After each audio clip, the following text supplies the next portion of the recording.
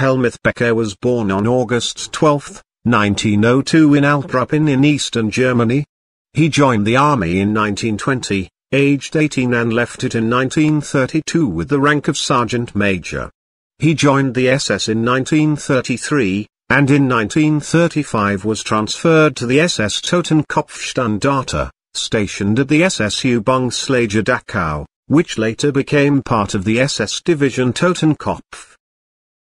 On the 9th of November 1940, Becker was promoted to SS Obersturmbannführer and commander of the SS Totenkopf Regiment. From 1942 to 1944 he held the rank of an SS Standartenführer and saw active duty in the Totenkopf division. Early in 1944, he was transferred to SS Führungshauptamt, and in March the same year he assumed command of the 36th SS Panzergrenadier Regiment, SS Division Reichsführer SS in Italy. On the 21st of June, he was promoted to SS Oberführer and in July, commander of the 3rd SS Panzer Division Totenkopf.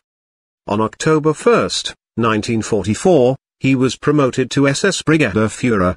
In December the same year, the division was moved to Hungary for the battles around Budapest. The division crossed the Danube River to Vienna, attempting to surrender to the US forces. Under the terms of Germany's surrender, the surrender was refused and the unit was handed over to the Soviet Army. In November 1947, he was put on trial before a Soviet military court and sentenced to 25 years forced labor for war crimes.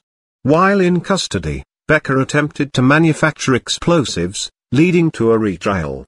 He was branded the personification of the brutal Landsknechts who formed the high-ranking officers of the Waffen-SS.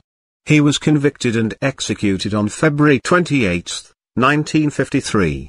Becker proved himself a degenerate, according to official SS inquiries. On the Eastern Front, Becker raped Russian women in public and has appeared drunk on several occasions in the front lines as regimental commander. In spring 1943, he had organized prostitutes to come to his command center, and on April 20, 1943, he had all the artillery let loose a 10-minute salvo to celebrate the Führer's birthday.